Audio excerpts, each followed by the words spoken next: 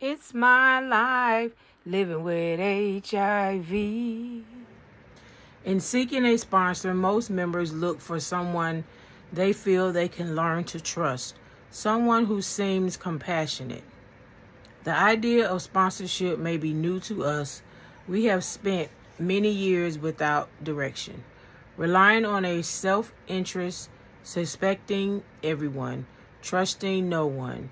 Now that we're learning to live in recovery, we find we need help. We can't do it alone anymore. We must take the risk of trusting another human being. Often the first person we take that risk with is our sponsor. Someone we respect, someone we identify with, someone we have reason to trust. As we open up to our sponsor, a bond develops between us. We disclose our secrets and develop confidence in our sponsor's discretion. We share our concerns and learn to value our sponsor's experience. We share our pain and are met with empathy. We get to know one another, respect one another, love one another. The more we trust our sponsors, the more we learn to trust ourselves. Trust helps us move away from life of fear, confusion, suspicion, and indirection. In the beginning, it feels risky to trust another addict, but that trust is the same principle we apply in our relationship with a higher power. Risky or not, our experience tells us we can't do without it. And the more we take the risk of treating our sponsor, the more open we will feel about our lives. Just for today, I want to grow and change. I will risk trusting my sponsor and find the rewards of sharing. This comes from Just for Today.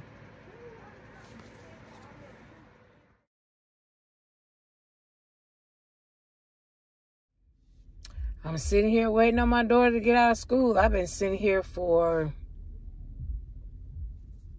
1 hour. So yeah, I'm sitting here waiting, and because I said I don't feel like going back home for no 30 minutes. Then got to get up and get back out in the rain. No. So I said I might as well just come on right now and just sit here and wait. There's school buses all over there. They're all down there too, in the rain. So I just came back from an NA meeting and I loved it. I facilitated again for the second time. I'm so proud of myself. Get myself a pat on the back. I'm so proud of myself. Yes. I love going to NA meeting. It is so nice. And this gives me a chance to meet more people and fellowship with them. You know, we all are addicts. You know, we are recovering addicts. An addict is an addict. Whether you've been sober for 25 years, you're still an addict. You're a recovering addict. How about that? Because you can relapse anytime. Anything can trigger you to relapse. So I enjoyed it, and it gives me something to do. I'm not bored. Because when you're bored, your mind just go wandering, and then all of a sudden you might want to go back and do what you've been doing in the past. Ain't got time for that. I'm moving forward. Thanks to my Lord and Savior God. So yeah, that's what I'm doing. I love it. I love it. I love it. I love it. I love it. So what do y'all do in y'all spare time when y'all don't have nothing to do? And yeah, I say y'all because I'm country. I'm from Georgia. Yeah, but yeah, I enjoy it. And I also share with my daughter the things that I do, you know, at the NA meeting. And she asked me yesterday, she said, Mom, so what does it take to do workshop, to facilitate workshop? And I told her, you know, we read from the NA book and we open up with our name and they say, well, I'm a recovering addict, whatever. We say, hey, whoever the name is. And then they get just to talking. And we go over the 12 traditional steps of NA. And yeah, we just do a whole bunch of stuff that they normally do at the NA. We have a lot of people come in. We got new people come in. Some they share, some don't. But yeah, so I'm enjoying myself. I'm learning more and more. I'm getting my little nervousness out because I'm still learning. There's some stuff I don't remember, so I asked the person sitting next to me, what's the next thing you do? And this person been here for several years, and they know what's the next step. So I'm learning, and I'm enjoying myself. So, yeah.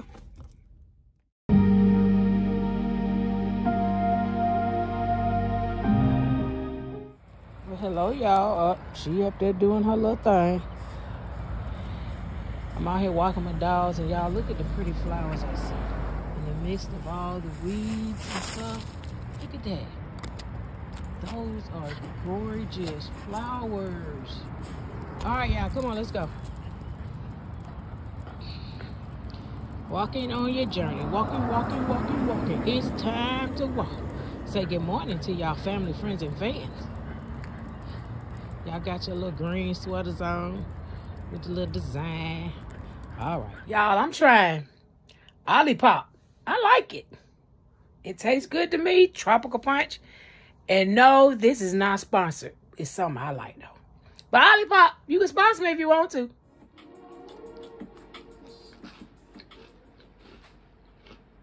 Hey guys, what's up? We wanted to come in and get tested one last time. I'm ready to have unprotected sex with my husband again, and I felt like these results will help with that. Absolutely. Okay, so it's going to be the same procedure as last time. I'm going to ask you the same questions, and I'm going to go ahead and retest you. You cool with that, Charles? Absolutely. Let's get started.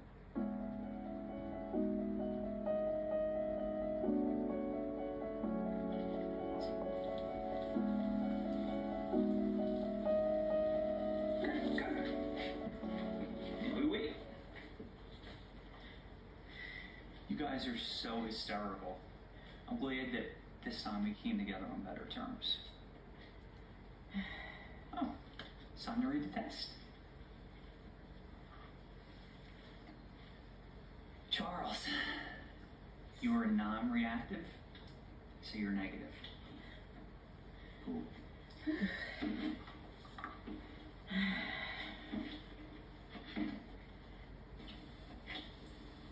John, what's wrong? Yeah, what's wrong, Doc? Kendra, don't be alarmed. I need to retest you. Why? Your test is positive. What?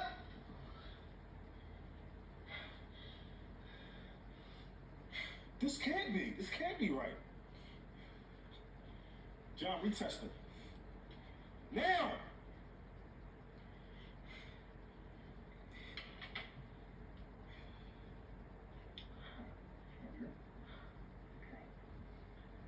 Then please. You're doing great.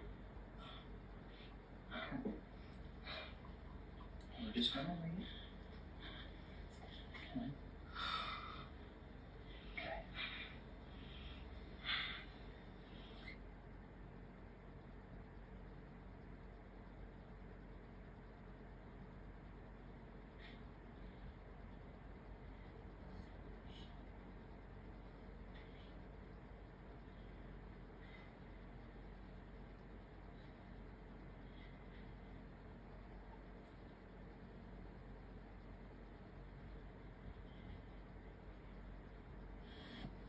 Kendra, I'm so sorry. It's positive. So no, man! No! Can't be right!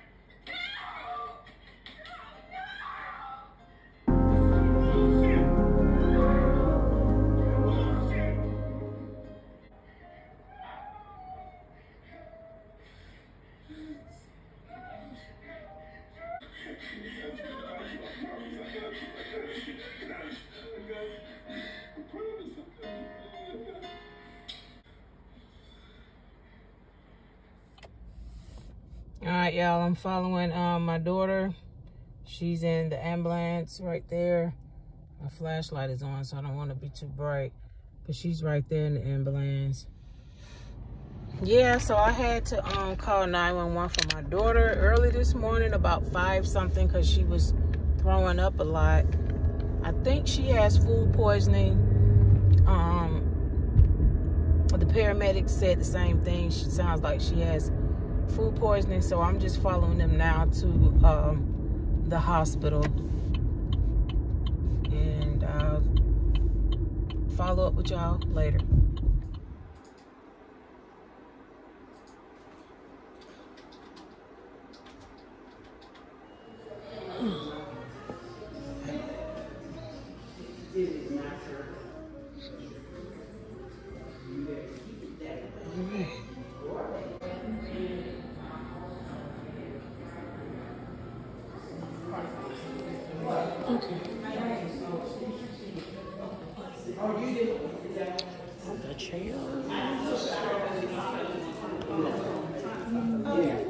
Alright, let's get some photos real quick. So come on, y'all. Go.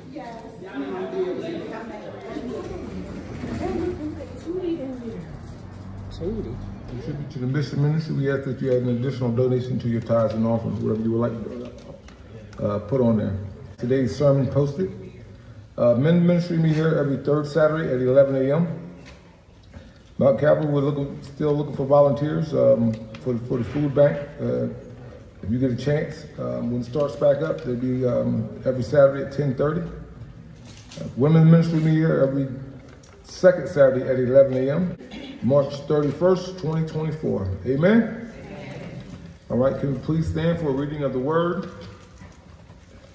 We'll be coming from Luke 24:36. Luke 24:36. And it reads, Now, as they said these things, Jesus himself stood in the midst of them and said to them, Peace to you. But they were terrified and frightened and supposed that they had seen a spirit. And he said to them, Why are you troubled? And why do you doubt arise in your hearts? Behold, my hands and feet, that is it, I myself, handle me and see. For a spirit does not have flesh and bones, as you see I have. When he had said these things, he showed them his hands and his feet. But while they still did not believe, for joy and marvel, he said to them, Have you any food here? So they gave him a piece of broiled fish and some honeycomb. And he took and ate it in their presence. And he said to them, These are the words which I have spoken to you while I was still with you, that all these things must be fulfilled, which was written in the law of Moses, and the prophets, and the Psalms concerning me. And he opened their understanding, that they might comprehend the scriptures. Then he said to them, Thus it is written, and thus it was necessary for Christ to suffer and to rise from the dead, and the third day, and that the repentance and remission of the sins shall be preached in his name to all the nations, beginning at Jerusalem.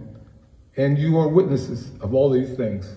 May the Lord of the blessings of readers and doers of his word. Come on, put those hands together.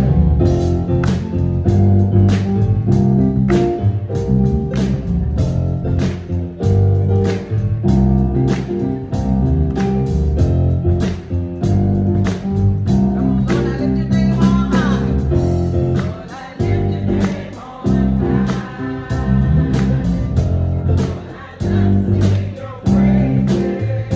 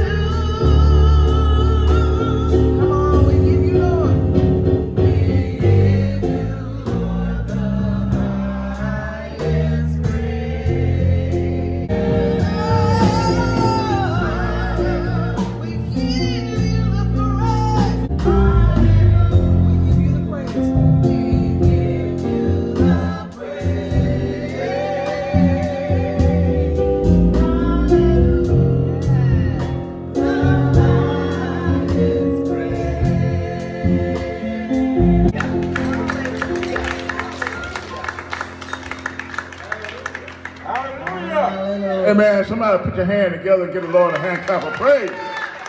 Hallelujah. You know, every time I think about the goodness of Jesus, amen, and all that he had done for me, my soul cries out, hallelujah. Woo, glory be to God. Hallelujah. Because he was my carry to be praised. Amen. And he that had brought us and not we ourselves. Amen. And he deserves our high praise today. So give him another hand clap of praise. And let us be glad. Let us be glad in this day, in him today.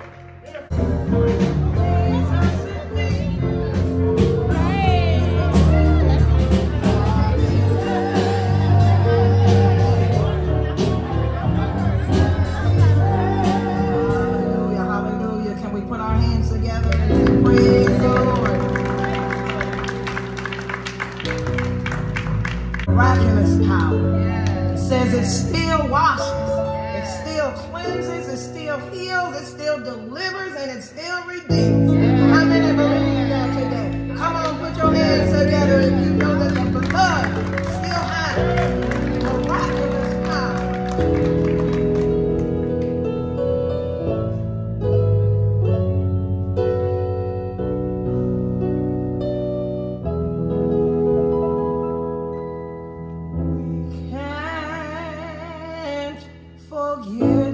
Sacrifice. He saved this world with his son's life, but he knew the blood that his son shed there would save the world from her despair. 2,000 years ago, God put his power in the flow, and the sins of the world.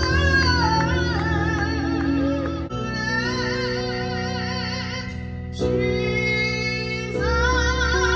blood.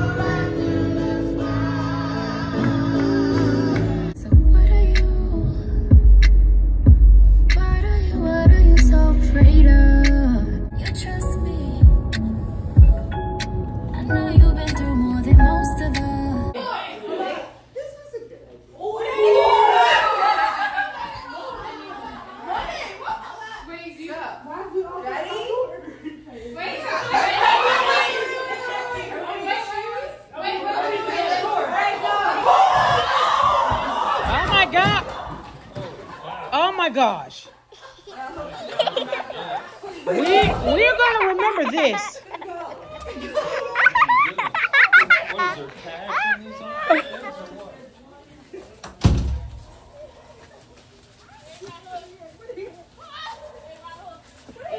Brianna. Brianna. Yeah. All right. Never mind.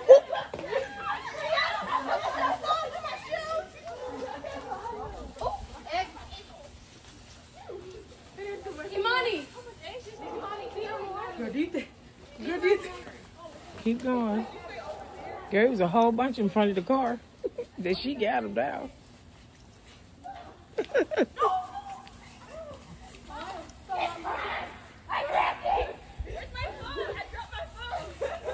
It's right here.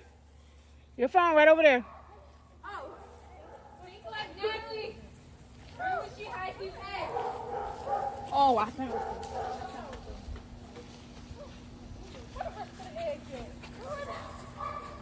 Look where you never looked before. That's a lot of eggs she hid.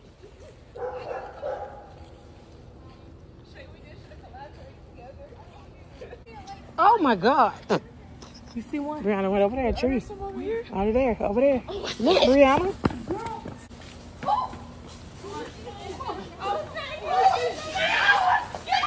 You look over there. I don't know, just look. Keep looking. Keep looking and look. Keep looking. Keep looking. Looking. Hey, look in there. Oh, there go Brianna. There go one right there. Where? Move.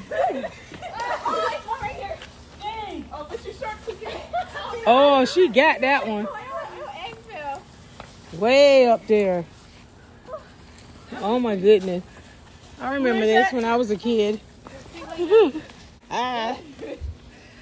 go past the gate. Don't go past the gate.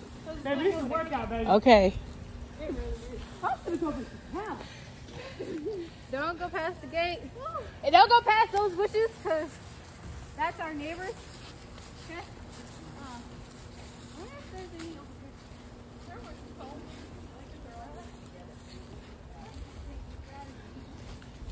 here. Somebody just threw the shoe up there.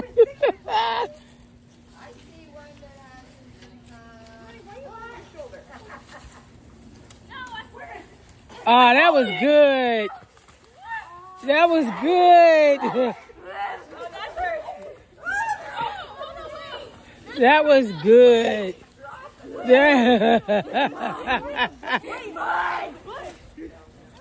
damn. I mean, darn.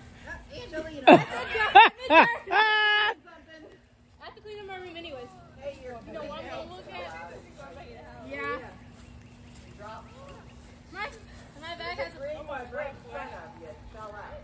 My bag has a hole in it. Uh-oh. Do you need a new bag? I'll grab a bag.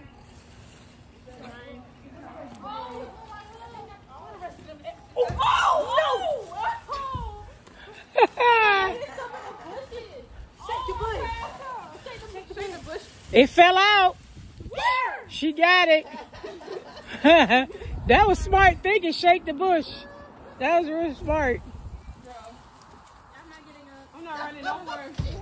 What are you doing under the tree? Someone's going to take your eggs? Yes. Oh. Thank you. Well, that's pretty good, right? Oh. Y'all better shake all the trees and bushes then.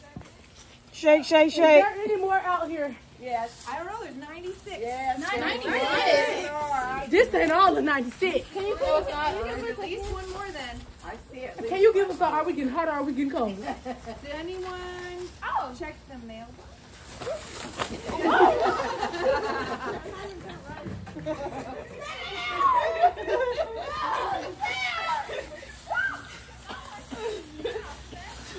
That was good. I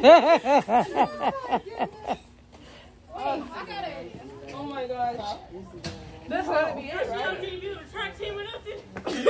Oh yeah. Yeah, I would have never thought about the mailbox. I wouldn't have thought about the mailbox. I see I shouldn't be able to track you. Y'all ain't know where I got fast now. I feel a little old. I better say. All the way to the fence over on this side? Yes. Yeah, we did. Oh, I got that over. What did you go through? I collected those eggs. Later.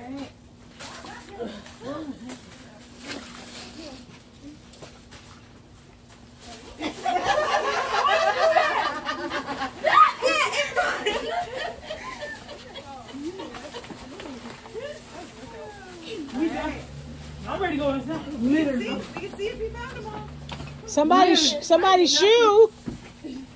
Whose shoe out here? Oh, okay. Y'all, watch your shoes. Get your shoe, please. Other shoes. Look at God.